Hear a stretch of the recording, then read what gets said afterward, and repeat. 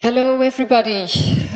On behalf of International IDEA and Inter Paris, I may welcome you to the closing session of the International Democracy Week 2020, organized together with the European Endowment for Democracy, European Partnership for Democracy, the European Network of Political Foundations, and Carnegie Europe, and supported by the European Parliament.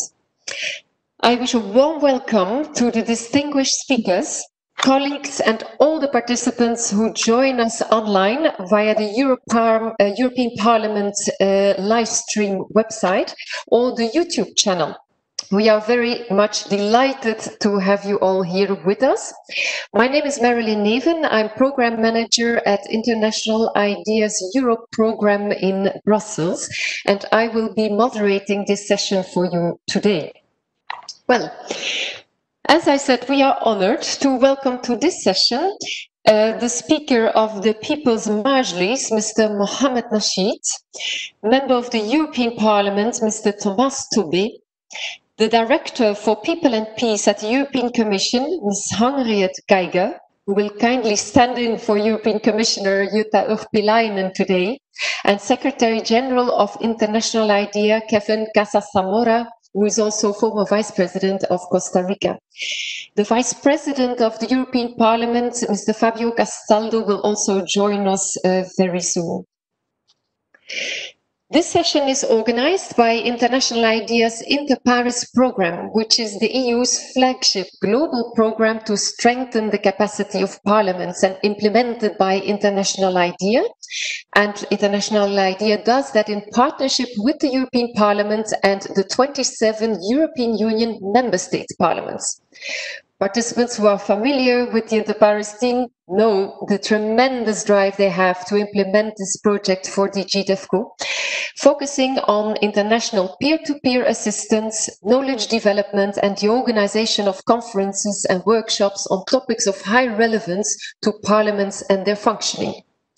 As you may know, this year's online edition of the International Day of Democracy conference has become a Democracy Week, and it concentrated on the impact of COVID-19 on democracy. This particular session, the closing session, will zoom in on how parliaments needed to adapt during the crisis and how sustainable those changes are. We have the honor to present two session parts today. This one is the first one is a high-level part, and there is one practitioner's part. Participants will be able to ask questions to the practitioners who will join us later. I also cordially invite you to join this conversation actively during that second part of the session, and you can send in your questions via the chat on the YouTube channel or Twitter, but then please use the hashtag Democracy Week 2020. My colleagues will help to collect them and so that they can be answered by the speakers. We have 1 hour 45 minutes for this entire event, so I think it is high time that I pass on the floor to our eminent speakers. I ask the speakers in the meantime to mute your microphones when you are not speaking to ensure the audio quality. To ensure that quality, I do my part, and therefore I have the headset on today. May I now invite Secretary General Kevin Casas-Zamora to start the session with a welcome address on behalf of International IDEA as the host of this session. The Secretary General recently spearheaded a call to defend democracy in times of COVID-19, which is supported by almost 100 organizations and nearly 500 prominent individuals across the globe. We look forward to hearing about why well-functioning parliaments remain essential for democratic development and how assistance providers as International IDEA can strengthen them. Thank you very much, Mr. Secretary General, also because you have participated in previous sessions during this Democracy Week. Over to you. Thank you so much, Marilyn, for the very kind introduction, and thank you also to the team of International IDEA in Brussels and the co-organizers for putting together a truly fantastic program over the past few days. I would also like to welcome some of the very prominent speakers of today's session. Fabio Castaldo, Mohamed Nasheed, Thomas Tobé, Henriette Geiger. Thank you so much for being part of this discussion, and we are honored to have you. Before I give the floor to our eminent guests, I would like to recapitulate some of the incredibly interesting, topical, and truly crucial issues that have been raised in the course of this year's Democracy Week. These topics truly speak to the many relevant and to some extent greatly unexplored angles in which COVID-19, the current COVID-19 pandemic has and will continue to affect democracy and human rights. For those of you who weren't there, I can only say that we've had fantastic discussions on the state of global democracy, European foreign policy, and democracy support amidst the pandemic. But also, we've had forward-looking sessions on the future of democracy after the pandemic, on how digital technologies are changing the political landscape, on the impact of COVID-19 on the media and the rise of disinformation, on how political parties are operating in the pandemic, and even, last but not least, about the demonstrations and the protest movement in Belarus. The red thread through the whole week has been that we cannot take our democracies for granted, and that we need to defend democracy because it is the only system that can respond to the unprecedented challenges humanity faces today. Not only that, to the extent that it is the only system that respects our inherent dignity as human beings, it is the only political arrangement that allows us to envision a better future for generations to come. We are at a critical juncture when it comes to our democratic institutions. The COVID-19 pandemic has brought not only health and economic challenges. In fact, it is testing our governance structures and democratic processes in very acute ways. Already now, we can see this clearly by analyzing the data in our global monitor developed with the support of the European Commission, which tracks the impact of COVID-19 measures on democracy and human rights in 162 countries, or the Inter Pares Parliamentary Data Tracker, which maps how parliaments have responded to the pandemic, and it is also a very valuable tool in this regard. From our analysis, we have seen how unforgiving this crisis has been in exposing pre-existing ills in democracies all over the world. Leadership deficits, polarization, weak governance structure, underinvestment in public goods, and a very serious erosion in trust in public institutions. We have seen how authoritarian rulers, under the guise of pandemic-related measures, have tightened their grip on power, silenced critics, and circumvented democratic processes. We have seen how governments have harassed, muzzled, and jailed journalists in an attempt to limit citizens' access to information under the pretext of fighting disinformation. We have seen how emergency powers have been invoked to do things that have nothing to do with the pandemic and everything to do with the intention of shutting down critical voices, limiting civic spaces, and harassing minorities. We have seen examples of emergency powers deployed to curtail the free flow of information and enhance the state surveillance with little regard for privacy. We have seen emergency powers being used to get the military involved in internal affairs in countries that have a disturbing history of coups and military tutelage.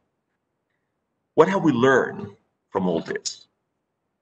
Perhaps one of the most important lessons in stemming from all this is that there is nothing inevitable about the advance and sustainability of democracy. Democracy is neither created nor maintained by itself. It is something that requires continuous vigilance, dedication, and support. And I certainly hope that this crisis will prompt donors and assistance providers to enhance dialogue, coordination, and cooperation to support democracy and the rule of law around the world. We are starting to see signs of that. Just yesterday, Ursula von der Leyen, the president of the European Commission, highlighted in her State of the Union speech, and here I quote, "Democracies and a community of law are our founding values, but we need to nurture them, identify challenges, and find solutions," end of quote. Finding solutions and sparks of hope is indeed particularly important, especially at a time when the narrative for democracy is surrounded by an unrelenting tone of doom and gloom. We have to shift the tone. Now is the time to remind ourselves that as with all great challenges also come great opportunities.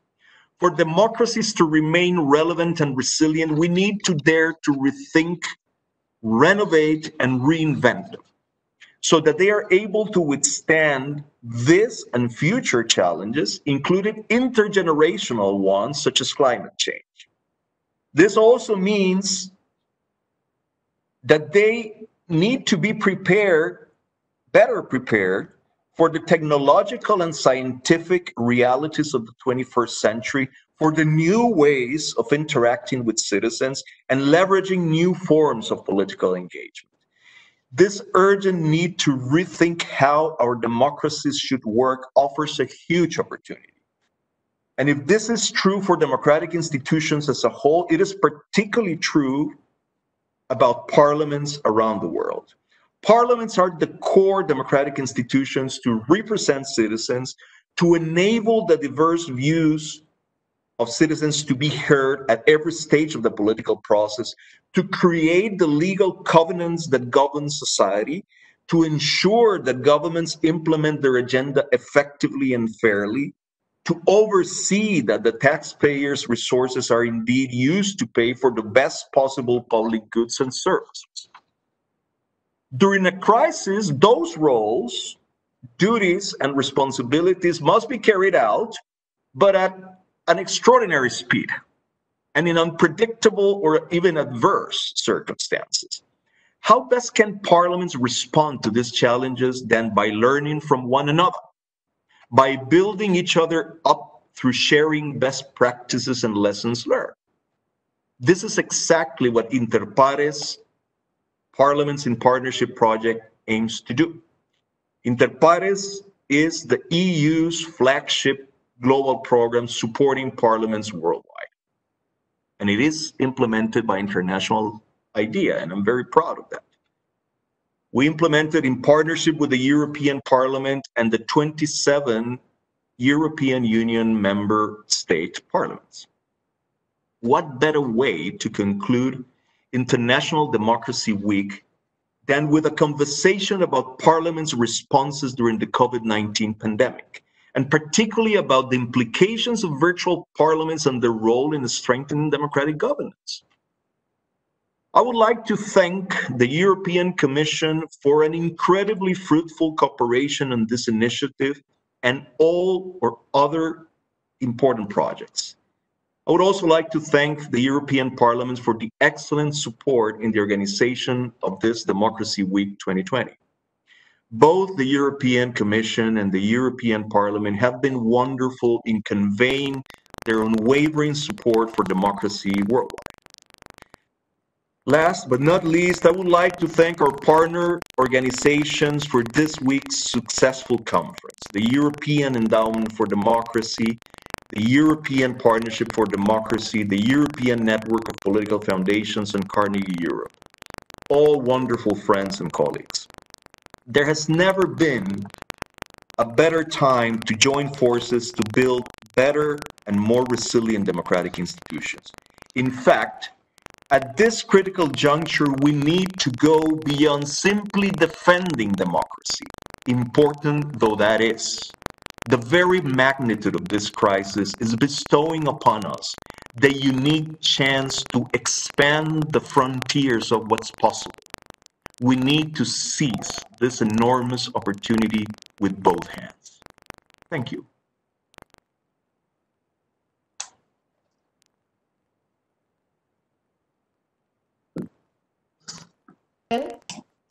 Thank you, Secretary General, for the excellent warm-up of the session and also for your inspiring message on defending democracy. I know that you have another speaking engagement at 3 o'clock, so feel free to leave this session whenever you need to. And thank you very much again for taking your time to join us in this very busy Democracy Week. Now, Mrs. Harriet Geiger, Director for People and Peace at the European Commission's Directorate General for Development and Cooperation, will provide remarks on behalf of the European Commission as the funding partner of the Inter-Paris programme.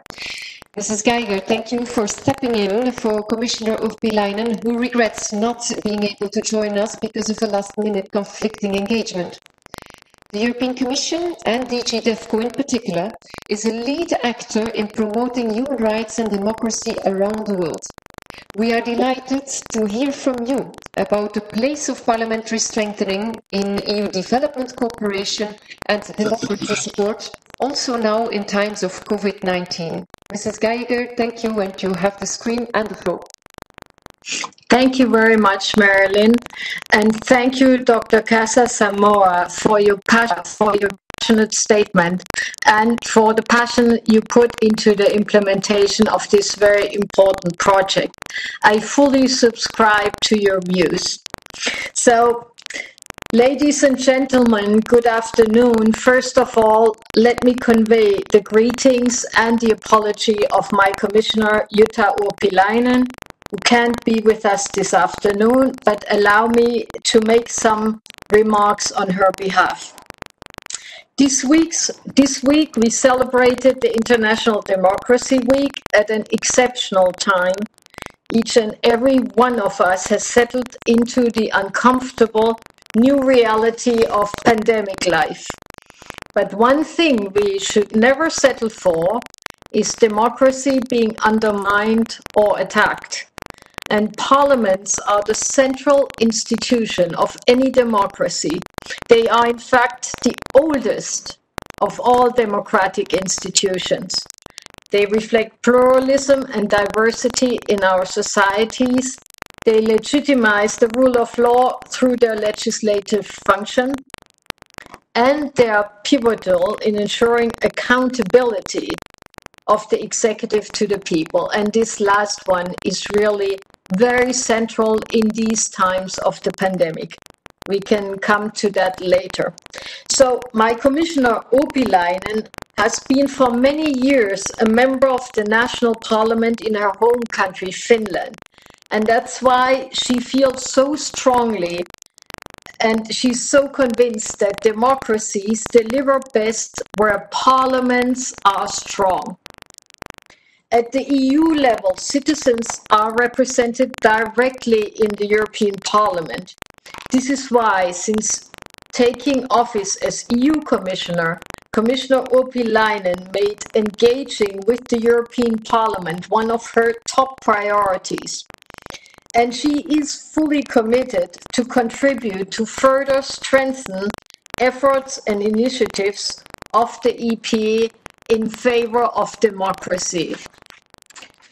If parliaments are crucial to democracy, so is supporting parliaments around the world as an important part of the EU's external cooperation. And our comprehensive approach towards democracy protection. So in this way, last year we launched at the European Parliament the new project called Inter Pares that Dr. Casa Zamora was already describing. It's our EU flagship project on parliamentary strengthening. It's unique and it's the first of its kind, and it's implemented by International IDEA. Inter Pares is unique for two reasons. To begin with, it's the first ever EU-funded parliamentary support project with a worldwide scope. So it's an experiment in its own kind. Second, it has a very special implementation modality because it is built around peer-to-peer exchanges. Hence its name, Inter Pares, among peers. So our aim is to strengthen parliamentary democracy by promoting and facilitating exchanges between EU member state parliaments and partner parliaments around the world. And whether exchanging on legislative drafting techniques with Bhutan, sharing experiences on Parliament's budgetary role with Malaysia, or engaging on dialogues about parliamentary administration reform with Panama, the active participation of EU member state parliaments has proven invaluable so far.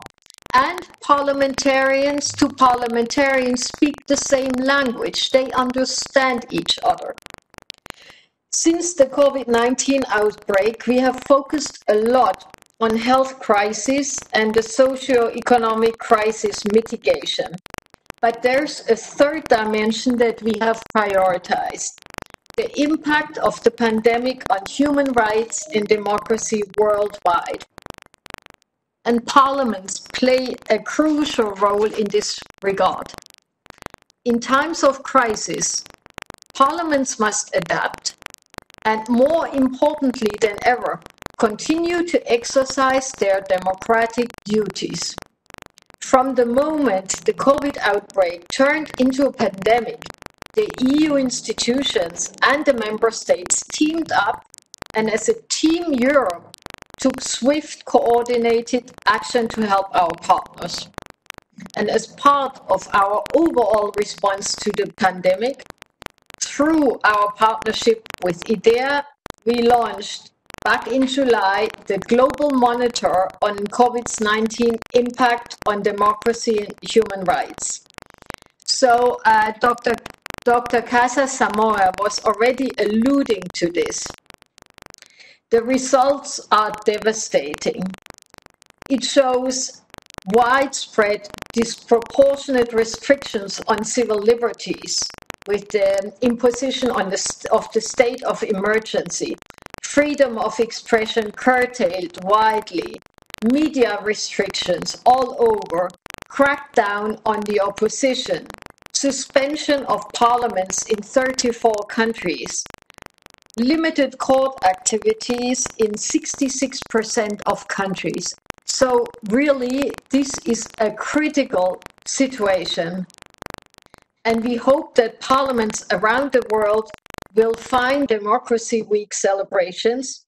Let me state once more that the European Union will continue to stand unequivocally for democracy, rule of law and human rights, and will continue to support parliaments around the world in times of crisis and beyond. And Dr. Casa Zamora already said, the State of the Union speech of Commission President von der Leyen yesterday in Parliament makes it very clear that the EU will not waver on its strong adherence to the fundamental values, both within the EU and in the world. Thank you very much. Thank you very much, Mrs. Geiger, for highlighting the importance of the initiatives of the EU related to COVID-19 and parliamentary support. And I very much welcome the personal commitment of the Commissioner also on democracy and the essential role of parliaments in strong democracies. So thank you very much for that. Perhaps may I ask, by way of a follow-up, how you see the EU's interinstitutional cooperation on democracy and parliamentary development?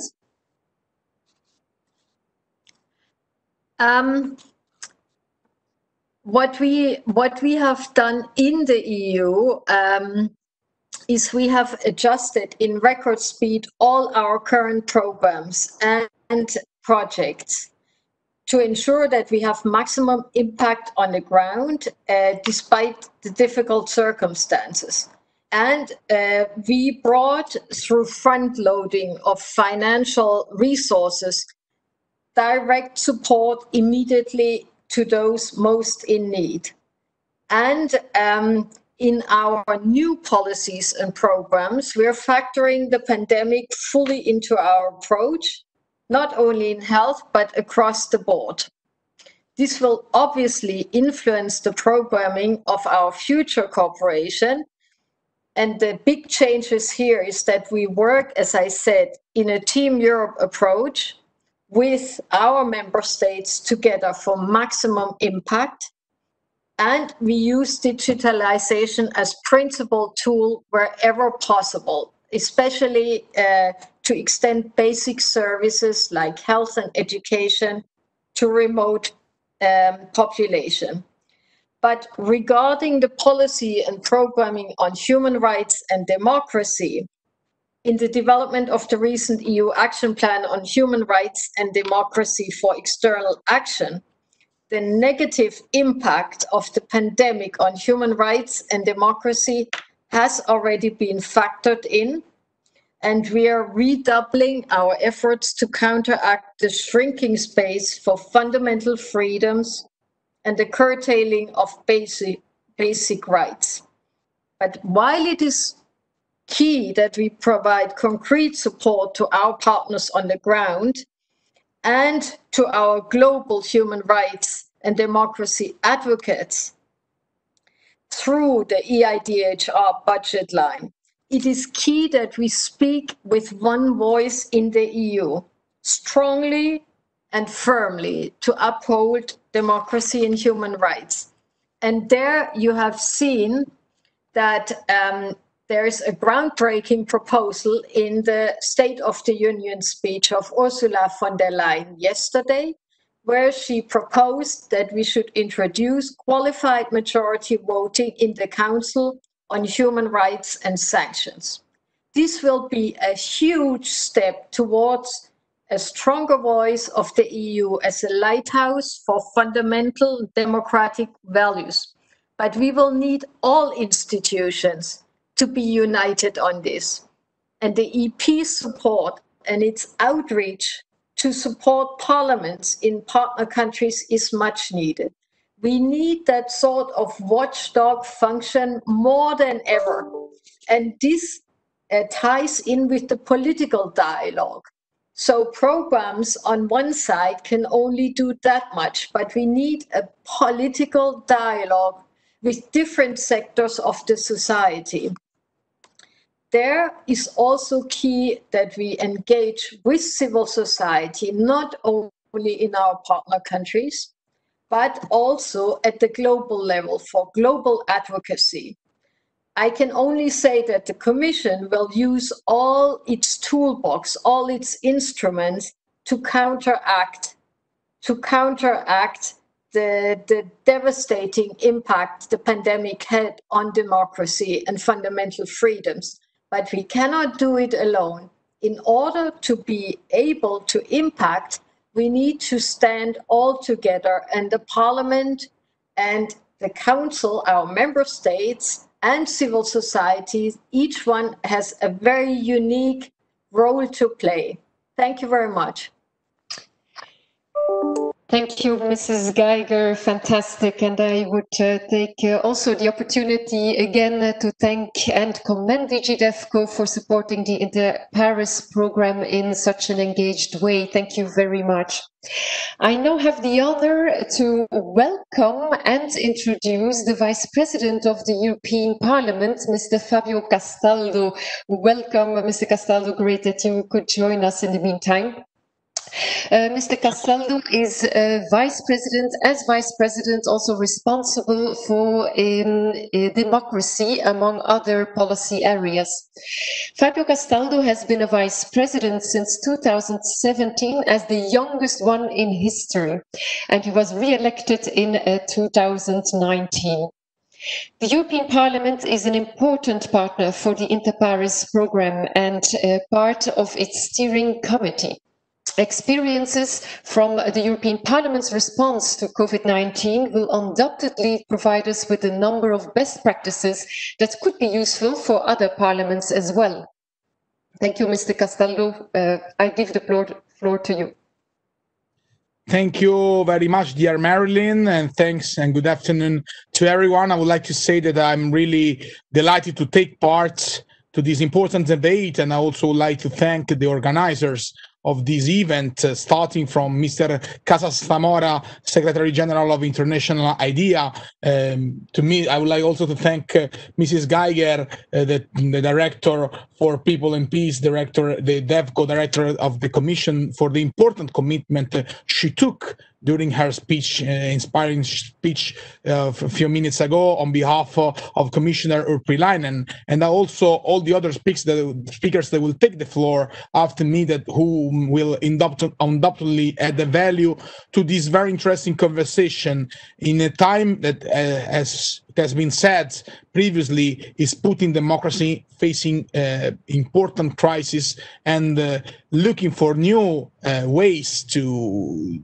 lead democracy, of course, tackling and facing the important barriers and obstacles we took because of the pandemic. The rapid expansion of COVID-19 has forced some parts of the world, at least initially, to paralysis. At the same time, it forced governments worldwide to make, though, clear-sighted decisions in the briefest possible time. In such an exceptional and serious situation, the concentration of powers in the government was to some extent inevitable, and it was more necessary than ever for Parliament to monitor and direct its work, especially if we take in account the significant limitations to fundamental rights introduced, so as to maintain the balance unchanged among the powers intrinsic to any form of government. In order to comply with the prescription imposed to prevent the spread of the virus, parliaments worldwide were forced to suspend their normal activity, to concentrate almost exclusively on the examination of urgent and unavoidable acts, and on those closely related to the health and economic consequences of the epidemiological emergency we were facing. Furthermore, they had to explore and experiment new methods of scrutiny, debate, and voting. Remote participation proved to be a viable solution to allow Parliament to gradually return to their normal operations in the fullness of their political composition. The European Parliament moved fast to ensure an efficient hybrid parliamentary democracy during the pandemic, shifting all the activities that could be held in online modus to a digital parliament while maintaining a minimal physical parliament for those activities that could not be held digitally. One of the most complicated aspects of the parliamentary activities to be adapted to the circumstances of the social distancing measures was voting. For some national parliaments, remote voting was impossible because the laws didn't allow it, or because for some votes, a physical quorum had to be respected. Already in March, the European Parliament held the voting procedures for the first time in history nearly entirely remotely via an alternative electronic voting system. The participation of members in the voting session, with up to 692 members casting their votes, was comparable to members' participation in voting sessions with members physically present in the chamber. The use of digital tools in our parliament, in our house, and in particular for voting, raises several challenges, like the possibility of fraud, uneven internet bandwidth, technical problems like as bad sound, connection issues, and unequal digital literacy and skills.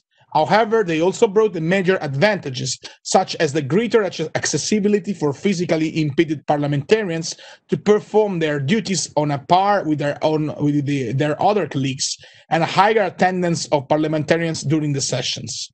Digitalizing parliaments does not undermine their legitimacy. On the contrary, people are quite positive about the digital sessions.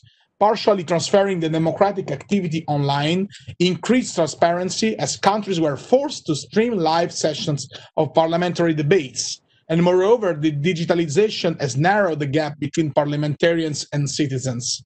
Parliamentarians had to learn new digital skills that enable them to extend the democratic debate to their constituents and to innovate wider democratic engagements. The European Parliament provided members with language and computer courses, and moreover, hybrid devices configured to be integrated in the European Parliament internal network and with high security standards were distributed to all the MPs and staff to allow everyone to work remotely in an efficient and safe way. I am also a member of the Constitutional Affairs Committee, the so-called AFCO committee, and I was directly involved in the attempt to codify the rules for the digital parliament within the AFCO working group on the rules of procedures. The report is now under discussion, and it has the ambitious purpose to create standards procedures to regulate digital parliament during emergency. I personally propose a procedure that allows the president to declare the transition from ordinary procedures to the use of telematics procedures in case of emergency. In the final text of the working group, moreover, a toolbox of measures available to the president to be activated in case of emergency and with all the counterbalance of the control of the conference of the presidents and as a final instance, of course, to the plenary, and will be introduced with some tools that are proportioned to the entity of the said emergency. Sometimes, dear friends, crisis situations may create a unique window of opportunity that may lead to reforms in policy, institution, as well as in society. The emergency linked to the COVID-19 pandemic has given us no alternative but to digitalize our democracy. Remote participation was mainly treated as an emergency solution that allowed parliaments to resume their work and to return to most of its normal operations. However, given the many advantages that properly thought and regulated digital parliaments could bring to democracy, the gradual or partial digitalization of the decision-making process may also be considered, in my opinion, as a viable alternative that may produce cost-saving effects without affecting the efficiency of the functioning of the parliament, but rather in enriching it from a certain point of view. Parliament learned a lot about how to combine technology and democracy together and should not easily dismiss the potential of this new relationship. We need to consider the digitalization as a positive consequence of the pandemic crisis. And so policymakers should take the advantage of this momentum and use technology to extend the reach of dialogue and to diversify ideas in the policymaking process. This can be the first step towards exploring the new forms of participation in the democratic life of a country, such as participative and deliberative democracy. I have always advocated for the use of new technologies to bring citizens closer to the institution and to explore new forms of participation in democratic activities. A digitalized democracy can provide an accessible and responsible method of control over legislation in a way that differs from the relatively untransparent parliamentary process that are, or for the most part, understood only by those who work in it and on it. Digitalization will also make it easier to involve experts in decision-making process. However, this digital process and developments can only take place if governments invest in digital democracy and they create the capacity to allow this digital democratic forum to take place of course, always in the full respect of our constitutional law and founding fundamental principles. Parliamentarians should use what they have learned and the expertise of the democratic technology to build the greater trust in public institutions and to open up traditional processes to wider deliberation, bringing people closer to the source of democratic power.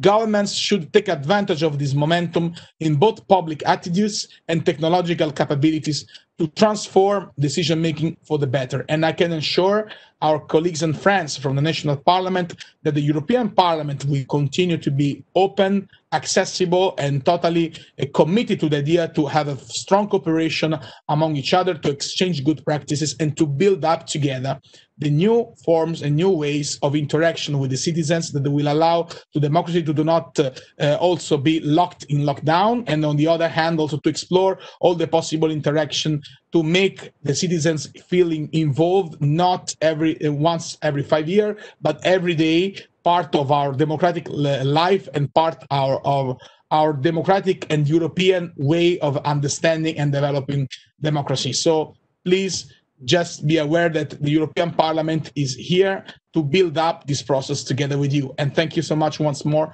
for the occasion to take the floor in such a very important and rich debate. Thank you very much, Mr. Vice President, for these very nice words. And you gave an interesting testimony on how the European Parliament and other parliaments continue to function throughout the crisis, embracing these digital processes. We will go deeper into some elements that you mentioned during the expert session following this one. Thank you again for tuning in with us, and I am now delighted to welcome the Honourable Speaker of the Majlis of the Republic of the Maldives, Mr. Mohammed Nasheed. He was the Maldives' first democratically elected president and often called the Mandela of the Maldives. Wonderful that you could make it to be here today.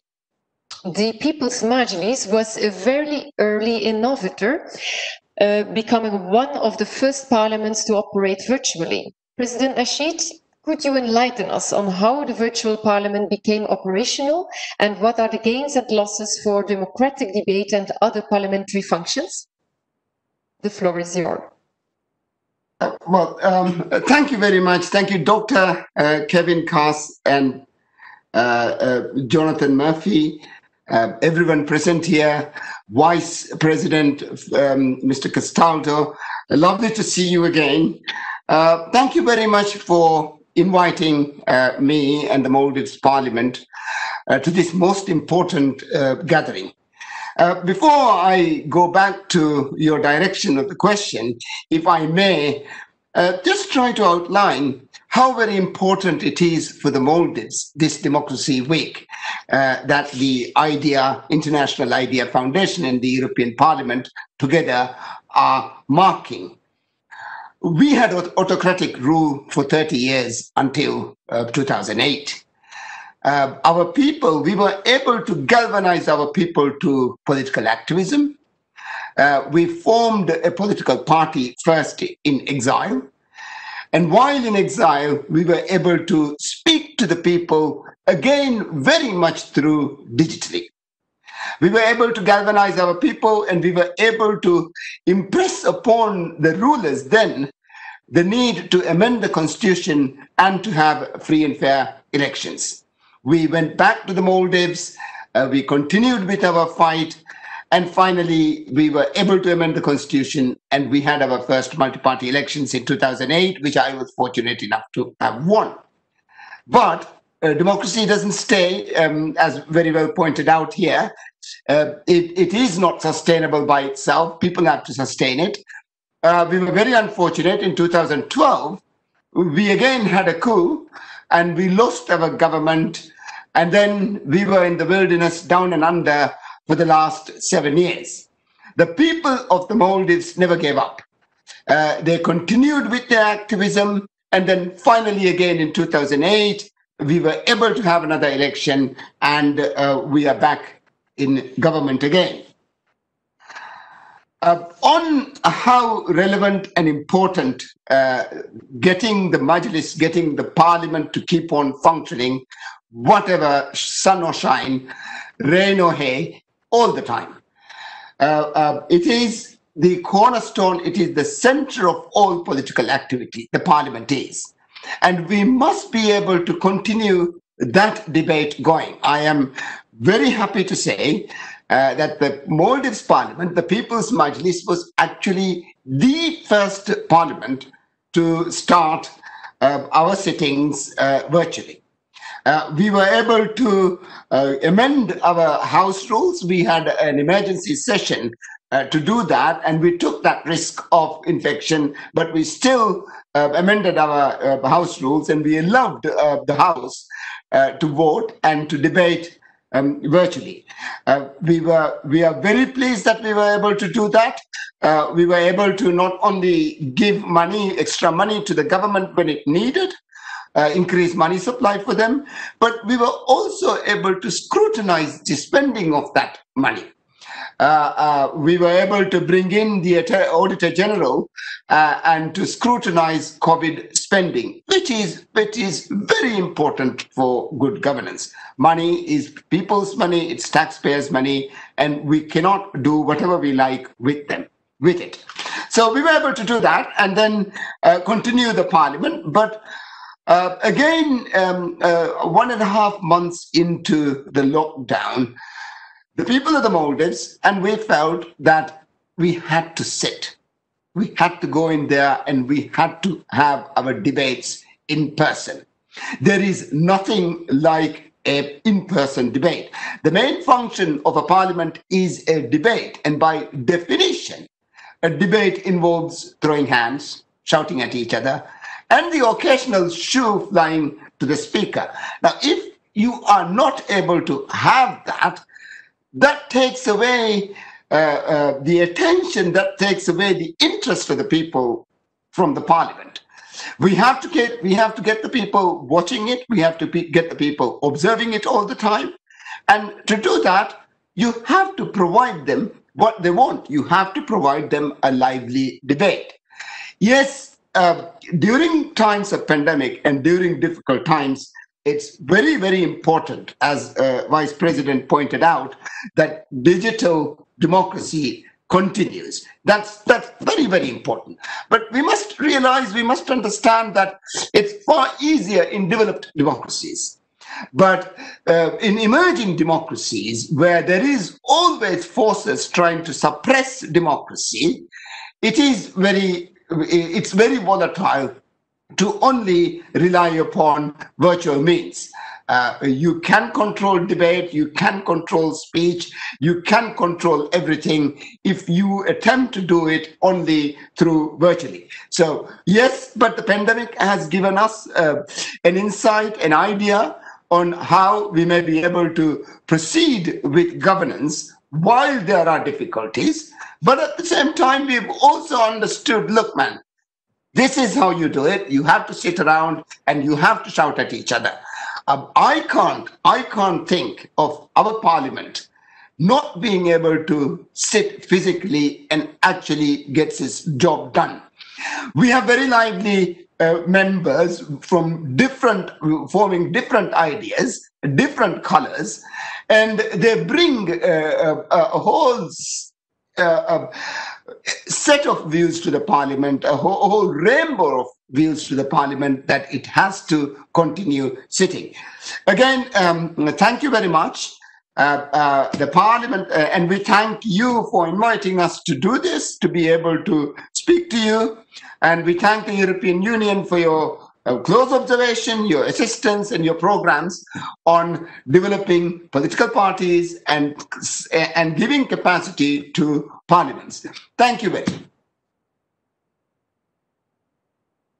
Thank you very much, Mr. President, for sharing that great experience you have and also your vision on how parliaments can function and continue to build on improvements in a post-pandemic period. I will, for time reasons, we will turn to a member of the European Parliament, Mr. Thomas Tobé, who is the chair of the European Parliament Development Committee and in this capacity also co-chairs the Democracy and Election Coordination Group of the European Parliament, DEG, which oversees the Parliament's election observation missions. I also would like to note that Mr. Tobé is from Sweden, where International IDEA holds its headquarters. So, Mr. Tobé, very welcome, and please, you can take the floor. Thank you so much, and good afternoon, everybody. Firstly, just let me welcome that I have this opportunity to listen to the distinguished speakers today. And hopefully also I can contribute with some reflection that might be of interest to you. I mean, let me say that as a chair of the Development Committee, and I would also actually say as a Swede, of course, I mean, questions of democracy, human rights, rule of law, it's in the center of my heart. So I really think that this is important and we need to discuss this even more. I think it's quite clear that we can, of course, see that now we can see an uprising in Belarus that hopefully will lead to democratic reforms in the end. But to be honest, I'm more worried than I am hopeful at the moment, because it's quite clear that this pandemic, of course, is something that we need to work with globally to defeat. But it's also very clear that this creates a big opportunities for some authoritarian political leaders to use this, and this is actually what we're seeing examples of. And I think Director Geiger is really to the point, mentioning that the European Parliament now really has to be a watchdog now when it comes to the scrutiny and what's going on. And I would also say that Europe now, we need to make sure that we are leaders now when it comes to these questions. So to be honest, amongst friends here, I mean, we do see from Russia becoming more aggressive. We can see that China is basically pushing to make sure that they increase their power, and it is not the same as increasing rule of law and democracy around the world. And we can see that the American administration is more focused on America first. I mean, where I think President von der Leyen was really to the point saying there is no Europe first, that we are committed now to make sure that we are an advocate for multilateralism, democracy, and human rights. When it comes to the work in the European Parliament and in the Development Committee, I would like just to make three reflections. Firstly, my conclusion is that Parliament is working. I mean, the Development Committee is working. At the beginning, everybody raised question, and is this even going to work? But I mean, we have been able to make sure that, of course, we have had to adopt our work in the Parliament. But I would like to highlight that I have seen as chairman that the political groups in the European Parliament all have tried to contribute to make sure that we can be pragmatic in this very different time and make sure that we have had a functional work in the committee. I mean, we have done our work with scrutiny, of course. We have had a lot of exchanges with, of course, Commissioner Urpilainen and Lenarčič. We have had a lot of important discussion where we are also now, for example, taking decision to have a new report on how COVID-19 now will affect humanitarian aid and development. Because of course we have a big risk now that we will see a setback when it comes to achieving our SDGs and Agenda 2030. So I would say the first reflection is that the Parliament is working. Yes, we have to adopt, but it is working, and I think this is important. I can also tell you as a personal reflection that I myself have been in quarantine for 2 weeks because I got affected from COVID. And this way of working actually made sure that I could actually still lead the work from quarantine and make sure that it was working. Secondly, I would say that, of course, there are some downsides that we need also to reflect on. Of course, we don't have enough committee time to work with all the important issues. That is a fact. And we need to make sure to enhance that and try to make sure that parliamentary work is not only focused on COVID-19 and the most important files. We need to step up our game. That what we've done has been okay, but it's not enough, I would say, due to the challenges that we see in the world. I would also like to mention actually that this, I would say, increased opportunity for political leaders to make the decision. Of course, you can also see that in the European Parliament. Of course, more of the political work is now powered even more from the leadership of the political groups, chairmen in the committee. And I would say that we are decreasing the role for the individual member in the European Parliament. Because there's not enough space, basically, to make sure that we can make sure that all MEPs can be involved in the political work. And that is something that I think it is important for us to also reflect on.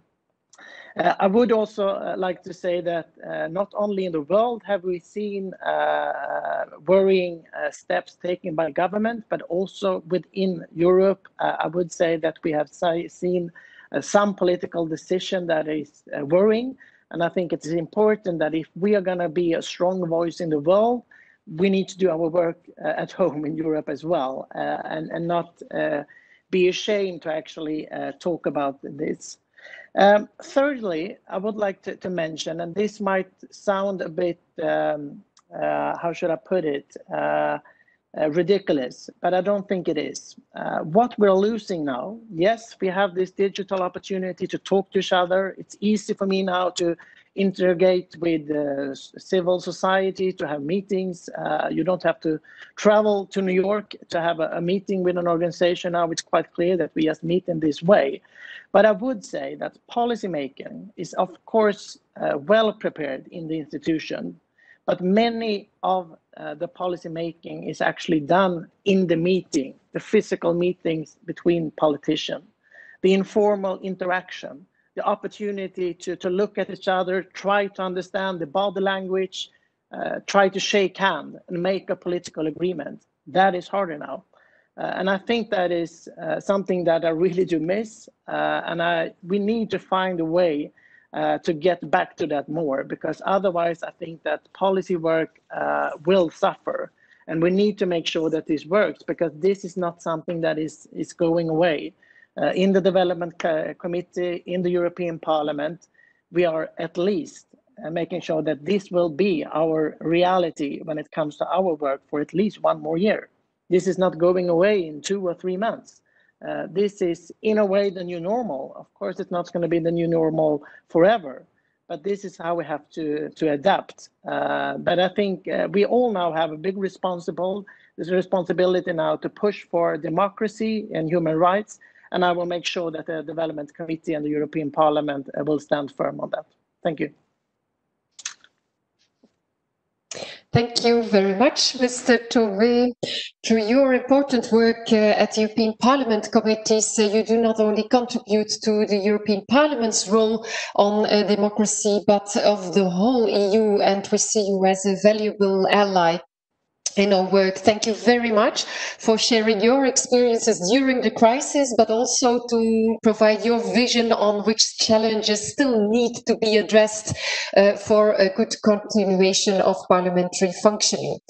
Thank you very much. With this, I would like to close the high-level part of this event, and I would like to thank again Mr. Kevin Casa-Samora, Director Henriette Geiger, Vice President President Fabio Castaldo, President Mohamed Nasheed, and you, Mr. Tobe, for your brilliant contributions. I believe that it was very, very interesting and a very good introduction also to the next part of the sessions. As key representatives of your institutions, you made us confident that democracy will be well taken care of during the next part of the legislature, and that democracy will also thrive again to the benefit of societies and citizens. Let's immediately continue with the practitioner session.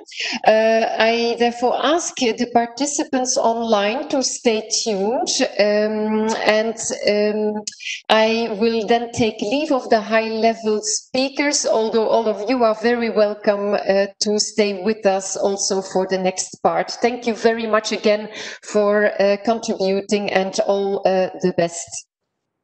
I hope that in the meantime also all the next speakers have joined the event or are still with us. I believe that that is the fact, so let's start with the second part. Also a warm welcome. The discussants of this part of the event are Dr. Piedad García Escudero Márquez, Clerk and former Secretary General of the Spanish Cortes Generales, Kiba Jacob, Clerk and Head of the Financial Scrutiny Unit of the Parliament of Trinidad and Tobago, and Jonathan Murphy, Head of the Inter-Pares EU Global Programme on Parliaments and Partnership. Mr. Brian Caesar, Clerk of the Senate of Trinidad and Tobago and Principal Advisor to the President of the Senate, is also with us, and he will join the conversation in the Q&A session after the intervention. A warm welcome again to all of you. I would like to remind the participants that this part of the session is interactive, and that you are very welcome to write your questions in the conversation pane on YouTube or on Twitter, but then please use the hashtag DemocracyWeek 2020. And if you have any interesting background materials that other participants may find useful, that is very welcome to post as well. So I have the difficult task to keep the time. As you know, time is running. I may perhaps interrupt interventions when needed with requests to round up in 1 minute. Please apologize me already for this. The session will start with Mr. Jonathan Murphy. He will kick off as the head of the Inter-Pares Global Programme, and he has an immense track record on international parliamentary and democratic development support. Jonathan, you will share a presentation with us, so I ask colleagues to put it on the screen so that all the participants can follow it. Despite the crisis, the Inter-Pares team has not rested for a minute over the past months and continued to develop tools and resources to support the peer-to-peer projects that are being set up with parliaments across the globe. Very relevant for today's discussion are the primer you published on parliaments and crisis, challenges and innovations, and an Inter-Pares parliamentary data tracker. Please, Jonathan, you are welcome to take the floor and present some highlights of these initiatives, as well as what challenges and opportunities you see for virtual parliaments, which is also the core topic of this session. Well, thank you very much indeed, Marilyn, for an excellent introduction, and particularly thank you to our high-level speakers for participating in this event, and of course to my fellow panelists. And I will try to get over my comments quickly so that we can listen to the experts in the field tell us about how they have responded to the pandemic. As we've talked about already, Inter-Pares has made a number of different interventions in addressing the crisis, the pandemic. And in the presentation, I'm going to start by begin by talking briefly about some of that work that we've done. Then I want to talk a little bit more about the roles that parliaments have shown to be crucial during the crisis.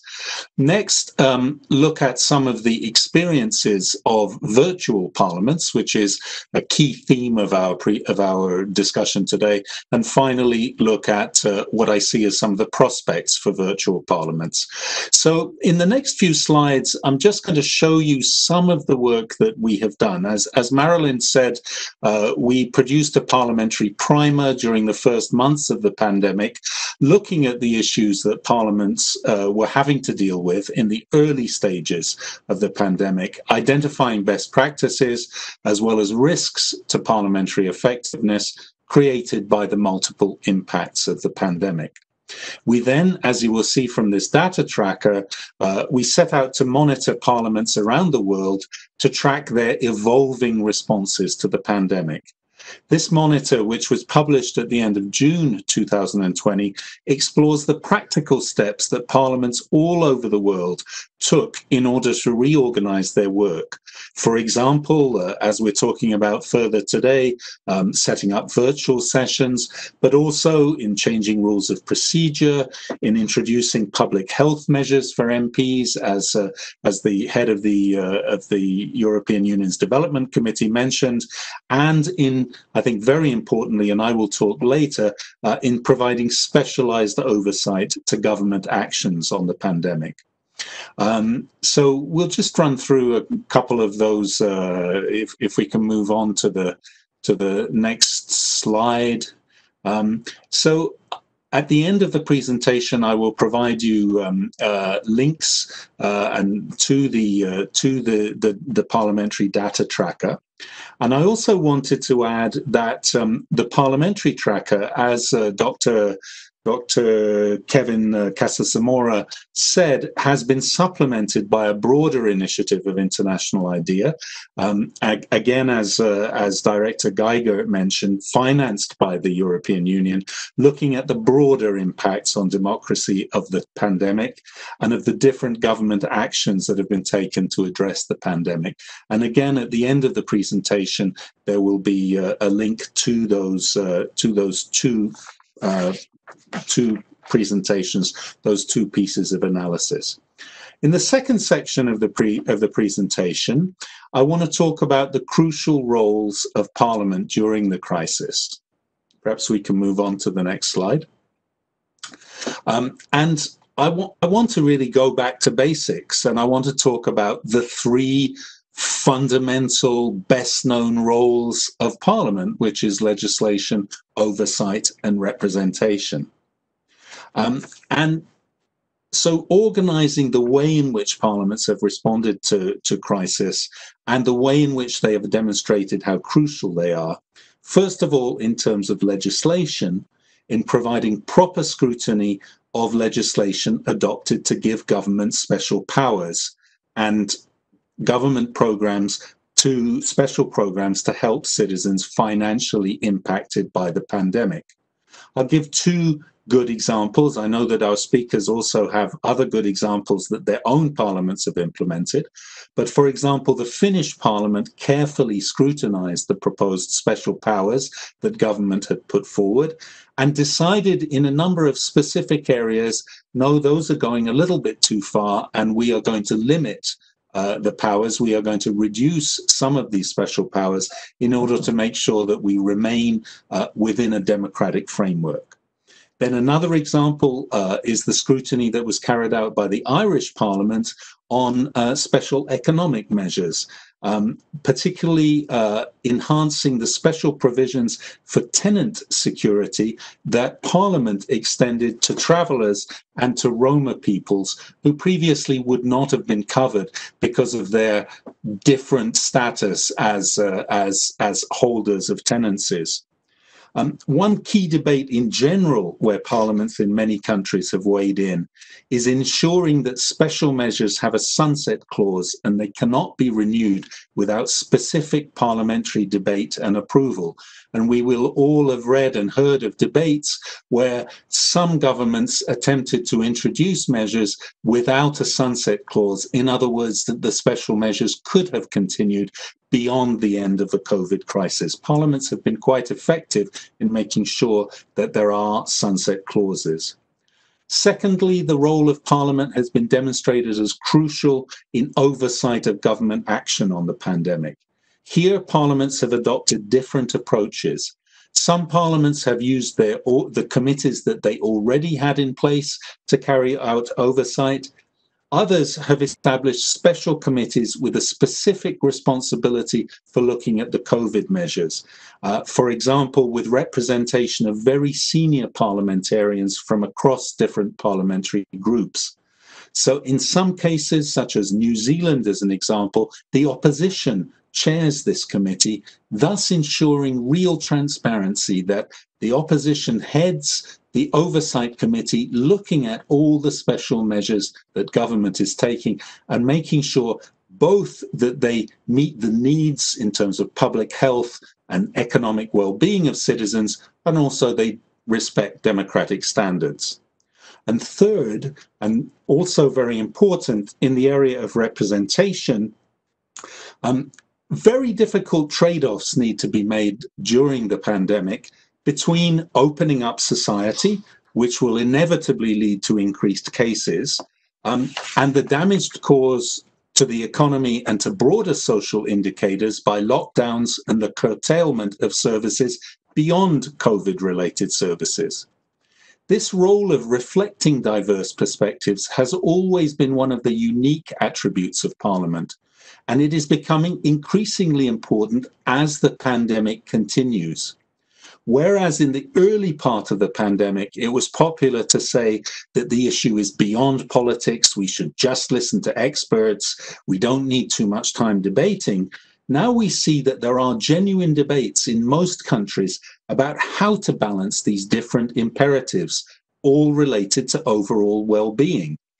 And we are coming to understand that in a democratic society, it's ultimately for us all, through our representatives, to decide on these difficult trade-offs.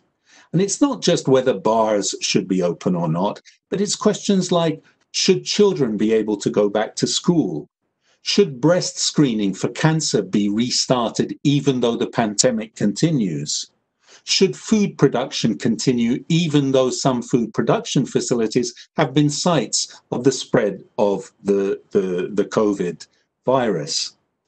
And it's far better for these debates to occur within Parliament and democratic discourse than through angry confrontations on the street, as we've unfortunately seen in the United States and in some other countries. Different mobs carrying guns are not going to be able to make rational and constructive and positive decisions about these difficult trade-offs. These debates need to occur in parliaments, a legitimate place for debate to take place peacefully, according to agreed rules, and ensuring that all voices are heard, not just the loudest voices or the voices with the biggest guns. I'd like to move now to section 3 of the presentation to talk a bit about some of the experiences of virtual parliaments. And again, I know this will be complemented by our colleagues from different national parliaments. I want to make 2 main points here. The first is that although there have been many exciting initiatives, and I think, for example, of the work of the Brazilian parliament involving citizen comments in virtual debates, I think of the Greek Parliament's Environment Committee hearing expert testimony virtually on the link between COVID and air pollution, and coming to understand that COVID is a very specific pandemic, but it is also impacted by overall changes to our environment and ways of living, and that we need to think broadly about that. These are examples where parliaments have been able to make use of virtual technologies in a positive way. But we have to understand that the majority of parliaments have not moved in a comprehensive way to online functioning. Partly this is a question of logistics, but let's be honest, many parliaments with plenty of technical capacity have chosen not to move online for philosophical reasons. So both the Speaker of the Italian Chamber and the Speaker of the American House of Representatives have used almost identical language in saying, we are like captains on a ship. We must be there during a storm. We must not hide behind a video camera. This is a strong argument, and this is one of the balances, again, that parliaments need to take into account. A second thing that needs to be borne in mind is that many parliaments, we have found in our tracking process, have altered their approach sometimes several times, increasing and reducing and increasing again the levels of virtuality according both to the changing pandemic conditions, but also to the experiences of virtuality, the ways in which it has worked, the ways in which it has not worked. I'd like to end now in the final section by looking at some prospects.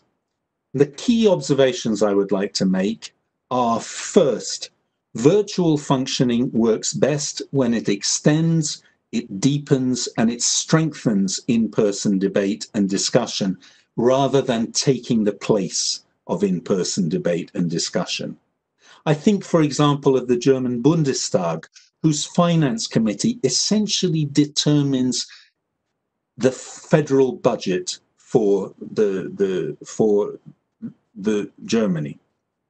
I think it's unlikely that the cut and thrust of such a serious negotiation can be carried out as effectively on Zoom as it can be carried out around the table with the leaders or the experts from each of the individual parliamentary groups represented on the Finance Committee, being able to trade ideas, to trade possibilities, to trade compromises in person.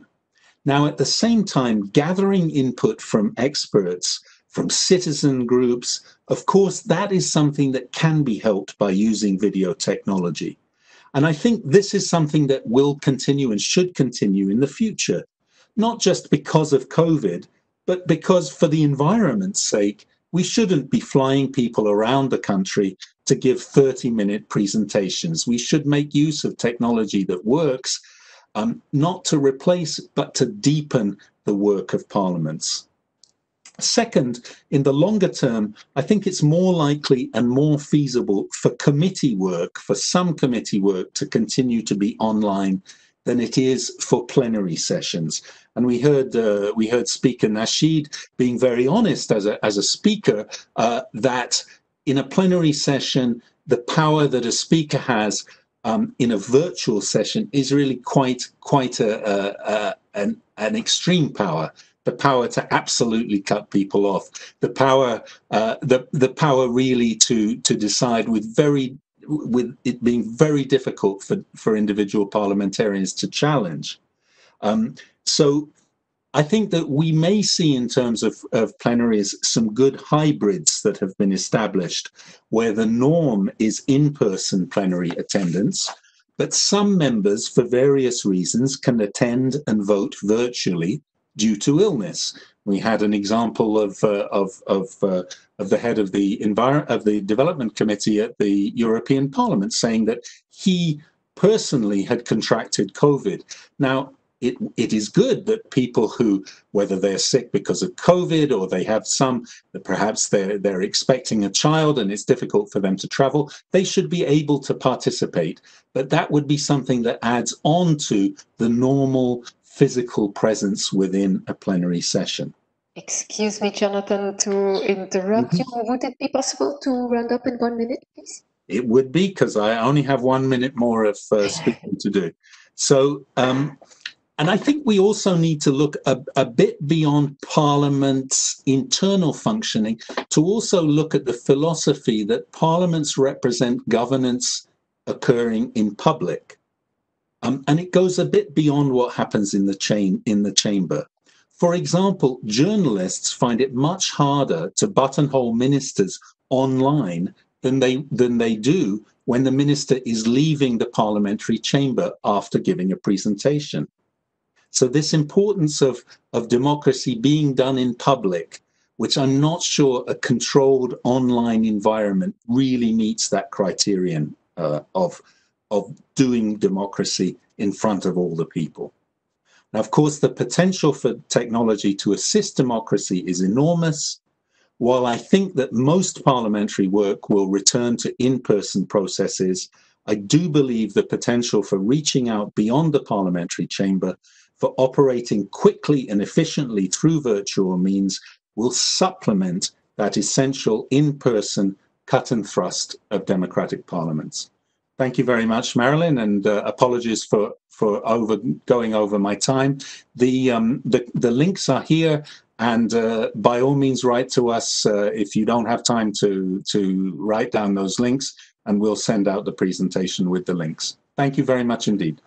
Thank you so much, Jonathan. This is very interesting indeed, so no worries. And I invite the colleagues perhaps to copy-paste the links that you provided in the reading pane so that people present on YouTube can also click on it.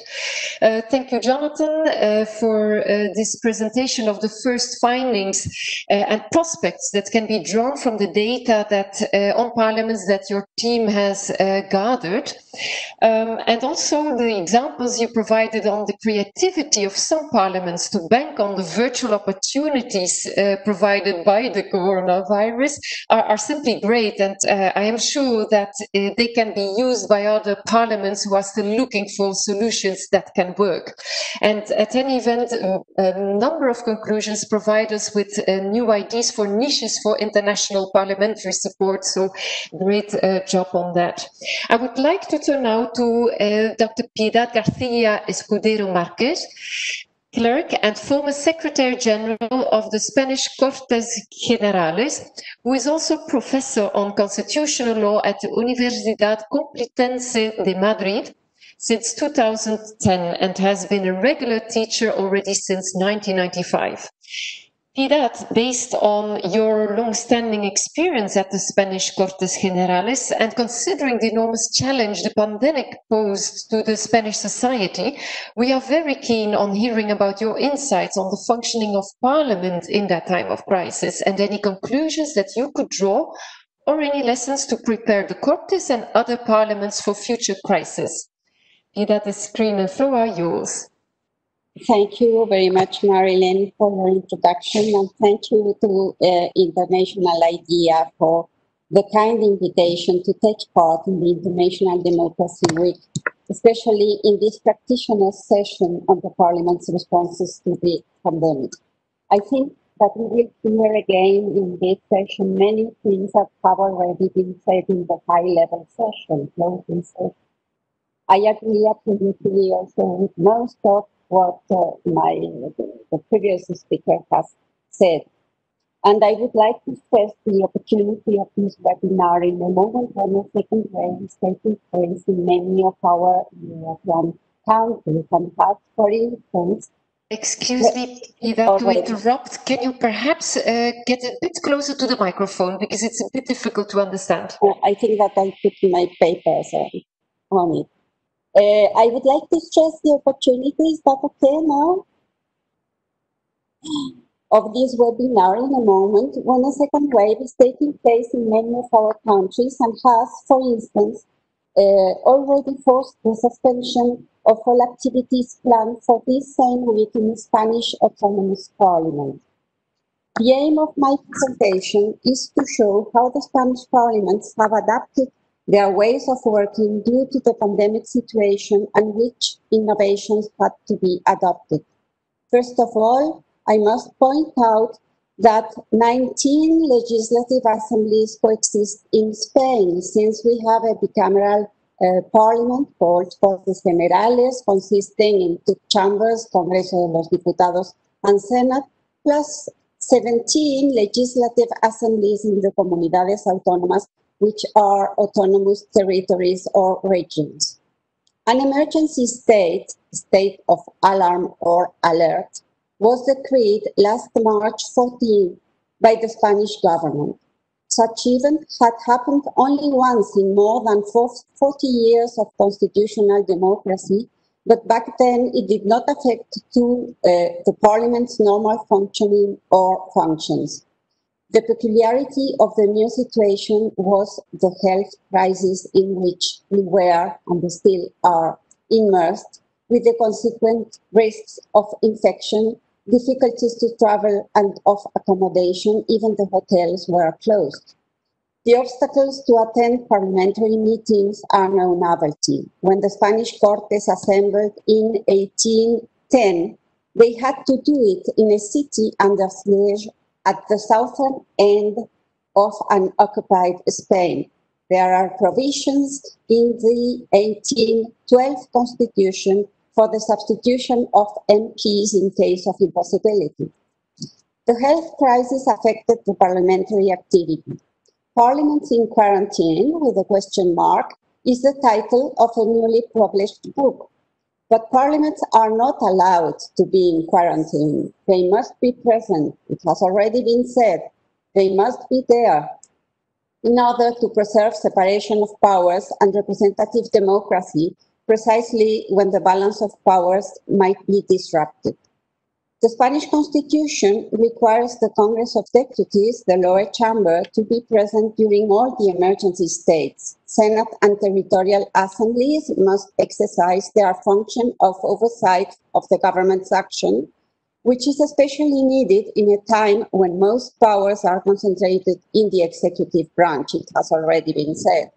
Therefore, parliaments had to respond to the situation provoked by the pandemic, even without enough means, neither technological nor legal, since there were no adequate provisions in the rules of procedure. Nevertheless, not all the options were acceptable. There may be constitutional or legal boundaries that should not be broken to remain within the limits of the rule of law and democracy. That has already been said too. Recent decisions of the Spanish Constitutional Court, truth be told, in a very different context, had emphasized the importance of immediacy of place and time, the being present.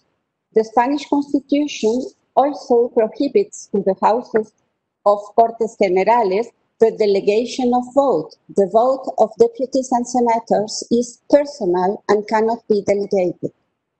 The circumstances surrounding the crisis were not favorable for undertaking any reform of the rules of procedure, where different types of remote vote or delegated vote in some autonomous assemblies had already been established, mostly due to the fact of the increasing number of women MPs. But these rules were not sufficient. In a few words, autonomous parliaments were dissolved back then for elections to be held in April, which had to be postponed. The autonomous parliaments opted for one of these solutions. One, activating the permanent committee, which in my opinion was not correct because it is a continuity body that can only act when the parliament is dissolved or not in ordinary session. Two, maintaining the presence of a limited number of MPs in sessions, the rest of them voting remotely in absentia to respect the social distance and health recommendations. Three, holding sessions, especially committee meetings by video conference, not without incidents. In Madrid Regional Assembly, an attempt to hold a telematic plenary session had to be cancelled a few minutes after the beginning due to technical failure. In these decisions and in its comparison with the adopted in the Congress and Senate, we must take into account the size of the House and the territorial area it represents. Being present is easier in a parliament with 30 members at 100 kilometers distance than in the Congreso de los Diputados with 350 deputies or the Senate with 265 senators. The Congress of Deputies, the lower house of the Cortes Generales, was called by the Constitution to a star role, since according to the constitutional text, it has to be informed by the government of the declaration of a state of alarm. It must authorize every extension of this declaration. It happened 6 times for 15 days periods, reaching a total of 3 months and 1 week with different degrees of confirmation. The House cannot be dissolved when emergency states are declared. In addition to that, the Constitution stresses that the principle of accountability of government remains intact during emergency states. Therefore, the oversight function must be kept going. So, after the initial 15 days of quasi-suspension of activity, even if the information by the Prime Minister took place, the Congress was forced to assemble often for the authorization of alarm extensions and the validation of emergency legislation issued by the government through decrees laws. Furthermore, once the second extension of the alarm state was adopted, it became clear to parliaments that they ought to reinitiate their activity in their own view and according to public opinion. Thus, after a month, the oversight weekly sessions were retaken mid-April with question time and interpellations to government. Ordinary legislation would come later on, and first laws were passed in July. And how are or were the sessions managed? With a very short number of MPs present at the beginning, 45 of 350, a number rising by and by until the current 134, more than one-third of the House. The rest of MPs, even present in their adjoining offices, vote remotely, thanks to an extension to all deputies and the same in Senate of the rules of procedure provisions for maternity or illness. Some minor formalities have been lifted, such as the confirmation of vote by telephone or email, and the authorization for voting remotely must be asked by every parliamentary group in the name of all their member MPs. As general conclusions, and bearing in mind the aforementioned, I would say that the Spanish Cortes Generales resisted the easy temptation of Parliament in absence. The Parliament has to sit physically, as the Vice President of the European Parliament said. He has very graphically expressed it. And Cortes Generales reinitiated activity as soon as possible, ordinary oversight after a month of unusual inactivity, nevertheless holding debates and votes during that period, which maintained Parliament's presence. A special committee for reconstruction worked hard for 2 months and had some conclusions adopted last July by the Congress. And similar committees or inquiry committees have been created in autonomous regional parliament. Mr. Murphy has explained the role of these committees. As a final conclusion, I would say that to the two traditional essential requirements of Parliament's activity, that is deliberation and publicity, a third, immediacy of time and place, closeness, we say inmediatividad, but immediacy is just of time and not of place. So closeness should be added. That has also been said at the high level previous session. And the question is if virtual parliament can fulfill this requirement with a non-present assembly. Our constitutional court has pointed out the symbolic quality of plenary as a body representing and making present the people, a quality that cannot be obtained in absentia. Let us reflect on it before we give in to the temptation. And Marilyn, I am going to ask for an additional minute to answer your introductory question on lessons for the future. The first lesson is that we must keep open our minds. Mine, first of all. I thought that I was going to be old-minded, and now I see that everybody thinks that Parliament must reinitiate their potential activity, so I am very happy. Nevertheless, we must take an advantage of what we have learned, as also has been said. The second would be that parliaments must reinforce their technological means.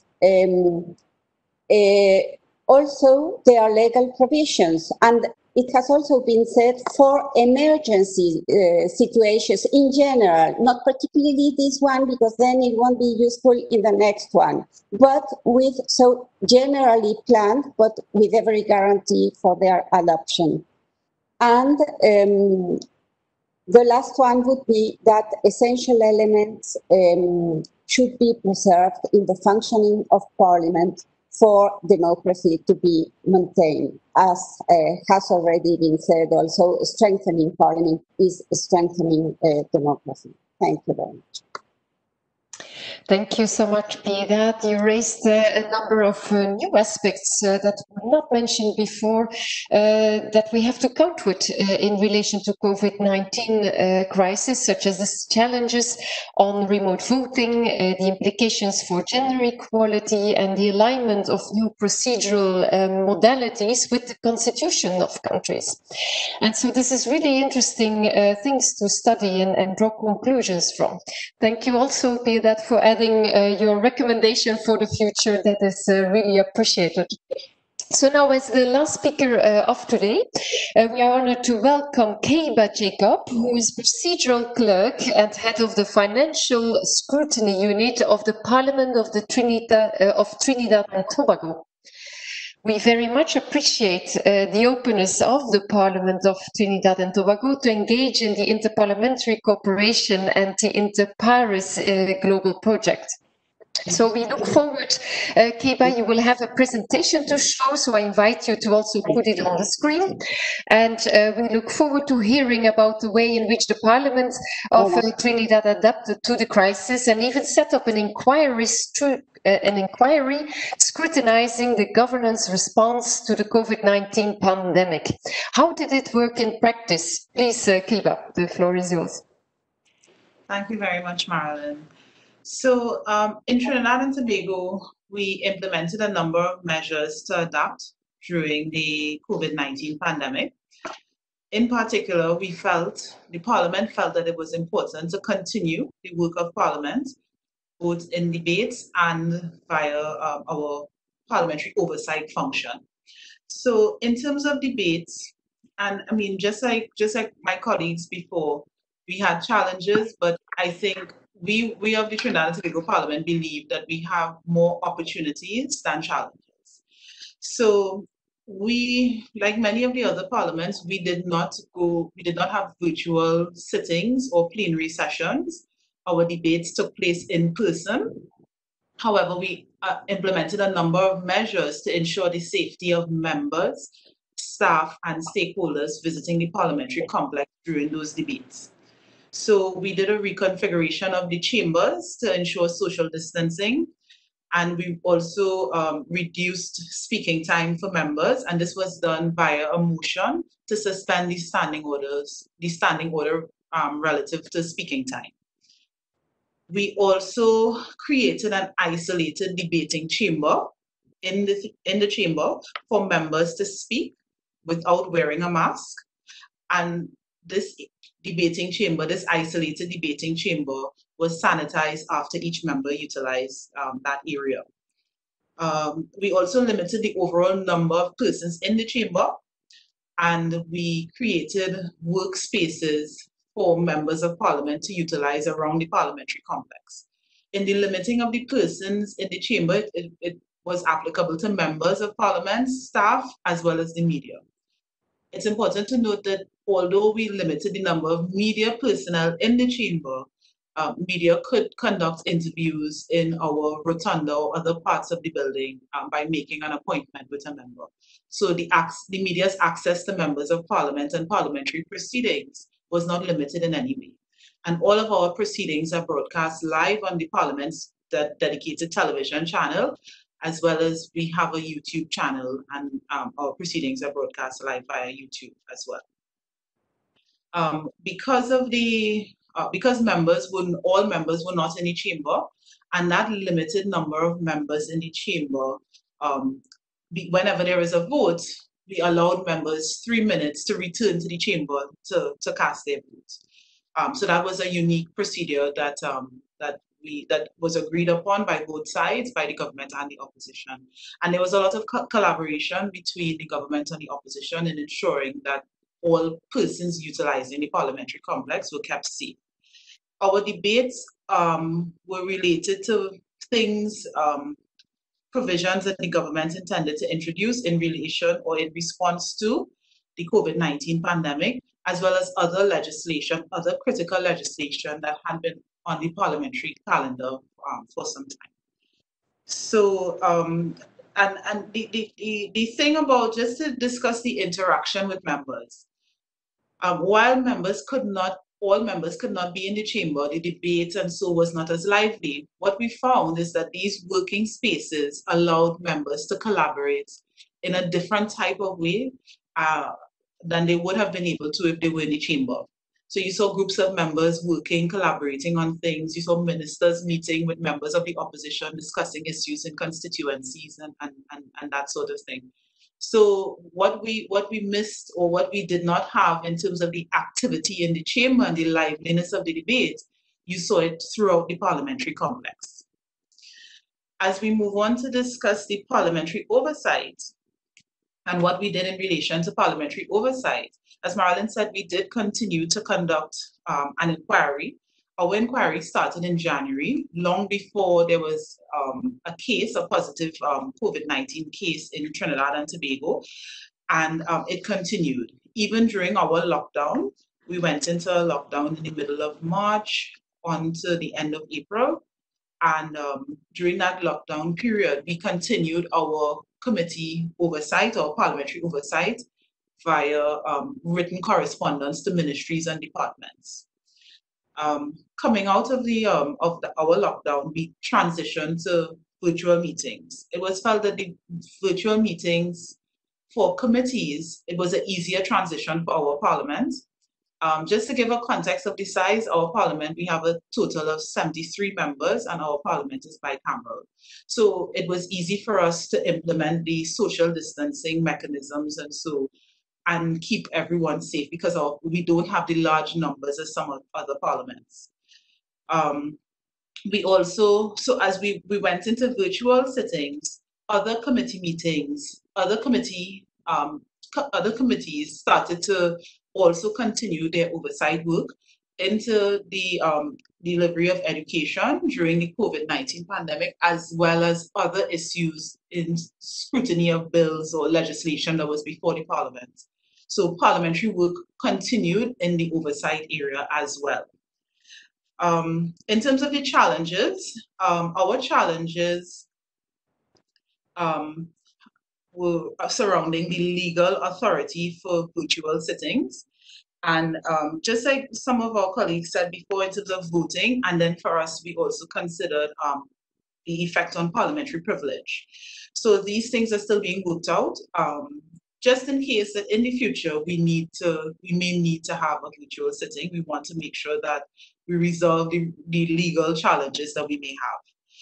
The other challenge is related to the hybrid, because we had in-person plenary meetings or parliamentary sittings, and then virtual committee meetings. Sometimes on the same day, a member of parliament may have a virtual meeting and an in-person meeting. So it was difficult for them to commute between the two meetings, as opposed to if the two meetings were virtual, it would be a lot easier to transition from one to the other. Another challenge for us was the expansion of the ICT capabilities in terms of our web-based platforms, expanding our capacity to use Microsoft Teams and also Zoom. We also had to expand the capacity of members and staff to utilize the technology. So we did, which is why there was a bit of a delay before we started our virtual committee meetings, because we did test sessions with members and staff, testing cameras, camera angles, lighting, audio, and really making sure that our members were ready, and also that they were presented in a manner that was fitting for them to be viewed by the public. Because of course, all of these hearings, while they were home, they were operating either from their constituency offices or from their residence. The other challenge for us was the health and well-being of staff and members. Included in our parliamentary complex, we have gym facilities for staff and other wellness facilities available to staff and members. And the challenge for us was transitioning these things, especially in these trying times, especially where you are cut off from the routines that you've grown accustomed to, and the routines that may have given you comfort. That was the challenge, and it is going to be it is one of the things that we are looking at moving forward, because the health and well-being of parliamentarians and staff is critical for the work of Parliament to continue. And then we have the other challenge we saw was the maintenance of COVID-19 protocols, because you have to do social distancing. Culturally, we are a very expressive people. We like to shake hands and we hug and we greet each other physically. That's our culture. So it was important to make sure that we remind members and staff all the time, maintain your distance, also including ensuring that there was sanitizing stations throughout the facility and the complex, and so that was a bit of a challenge for us, and it will continue to be a challenge because we have to continue to maintain those protocols. As I said, the challenges, while the challenges a few, I think that the opportunities are better, and most of those challenges, with time, we can overcome them. So in terms of the opportunities, some of the opportunities include cost savings. I mean, as the head of the Financial Scrutiny Committee unit and Parliament scrutinizes public expenditure, the Parliament itself would also be concerned about its expenditure.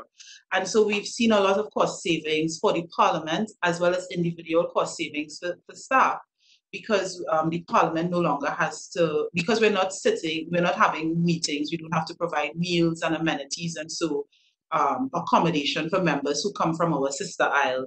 So we are seeing some cost savings there. And in terms of staff, in terms of personal savings for staff, we have to commute less because you're home, you could prepare your meals at home. So there are also those personal cost savings. We have been trying, the Parliament of Trinidad and Tobago has been trying to become a paperless parliament. We have had some success. Of course, there are some members and staff, I may be guilty of that, who may be a little bit slower to move into the paperless world. But the virtual committee meetings in particular has forced many of us to move into that paperless environment. And of course, there'll be cost savings, and so we're happy about that opportunity. And in terms of, I mentioned earlier the reduction of speaking time. That reduction in speaking time has resulted in what we would call a better use of the Parliament's time, in that parliamentary sittings no longer extend into the late hours of the night. We're usually finished by 8 p.m. and so members, or sometimes even long before that, and members and staff get to return to their home, because, as I said, for our parliamentary sittings, we meet in person. Virtual committee meetings, I think this is one of the most amazing parts or one of the most amazing opportunities that we have. Because we are a twin island state, we have members coming from our sister isle, because the Parliament is located on the island of Trinidad. And so the virtual committee meetings allow our members coming from Tobago to participate in meetings while staying at home with their family, while staying safe. And so if they had to come to Parliament, they would only attend Parliament for the plenary sessions or the sittings of Parliament. Please, Kiba, excuse me for interrupting. If you could round up in 1 minute, that would be wonderful. Sure. And then piggybacking on that same virtual committee meetings, it also allowed for greater citizen engagement, because we were able to have persons participate in the committee meetings virtually without having to attend Parliament. And then we also see great opportunities for training for members and staff, and increased opportunities for collaborations like the one we have with Interparis. So I think we have lots of great things coming out of this. It's been challenging, but we've chosen to focus on the opportunities. Thank you very much, Marilyn. Thank you for a wonderful presentation. Absolutely interesting. I recall perhaps especially the solutions that were found for organizing hybrid virtual meetings and the establishment of legal authority for virtual sittings, besides, of course, increasing the ICT capacities, which every parliament, without any doubt, had needed to do. And then perhaps I also will remind that the reduction of speaking time is not an obstacle to the participation of MPs, so that is very good news. And we welcome absolutely the enlarged space for international cooperation that perhaps results from crisis situations such as these. So now I turn to a new round of questions. We have very little time that is left. The colleagues have asked to round up around 16:30 this session, so perhaps we can take one or two questions, and may I prioritize perhaps the questions coming from the floor, from the audience? And perhaps one of the speakers feels called to take it. A question that came from Twitter is what particular challenges might operate virtually pose to parliaments returning after elections. So, for example, will consensus, scrutiny and policy making be harder if new MPs are less able to have informal interactions on which to build working relationships? And what can parliamentarians and parliamentary officials do to mitigate against those challenges? I may perhaps add that part because it is indeed highlighting one of the aspects that we have not talked so much about, that is how virtual parliaments can communicate their work effectively and better engage with citizens.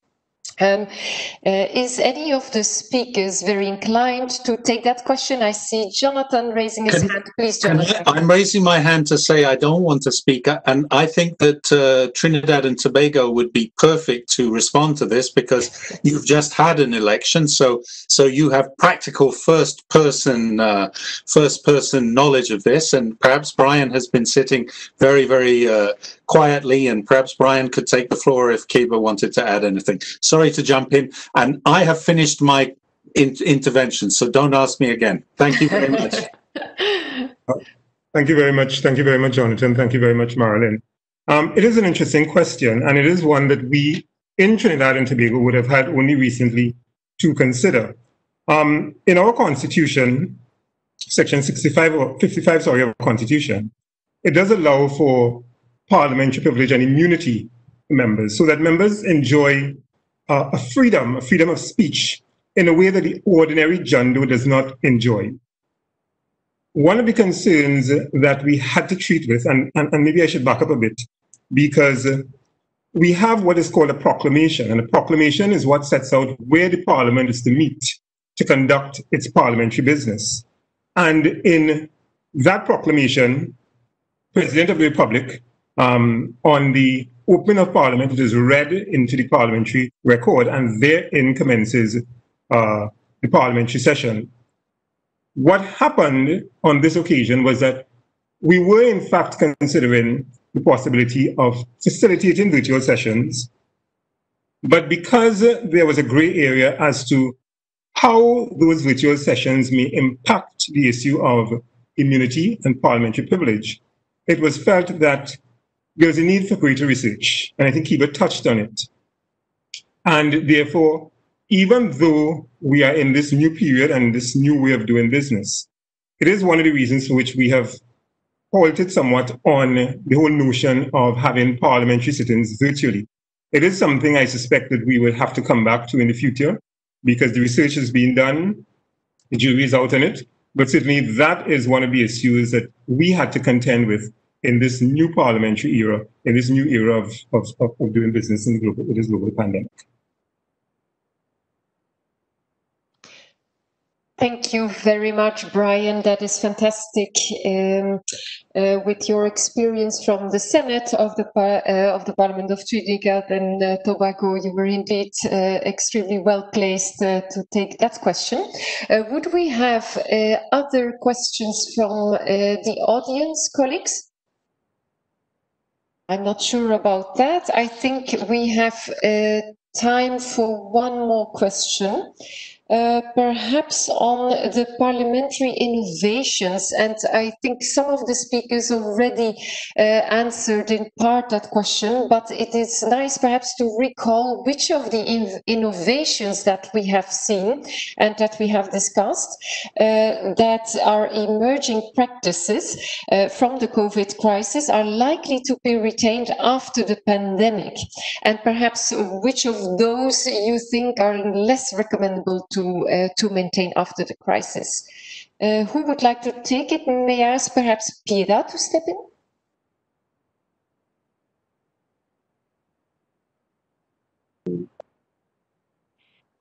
Okay.